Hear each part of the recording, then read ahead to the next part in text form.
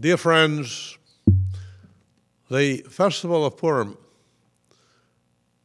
with joy, but first also concern about the destruction of the Jewish people, comes at a wonderful time for all of us suffering from the pandemic and the virus of hatred. Haman was determined for a final solution to kill the Jews. And he almost succeeded.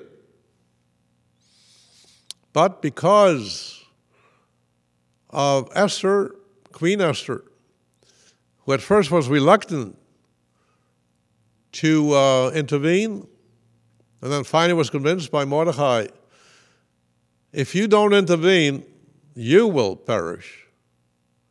You will not be exempt. Haman was defeated, and his plan for to destroy the Jewish people came to naught.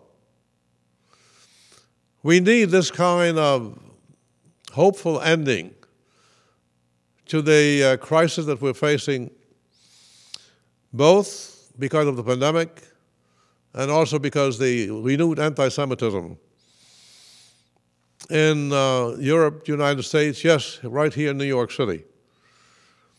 So I know that we can look forward, and that's the faith that we need, to again celebrate Purim without reservation. Molei Simcha, full of joy. With Emunah, we will reach that point. God bless you all.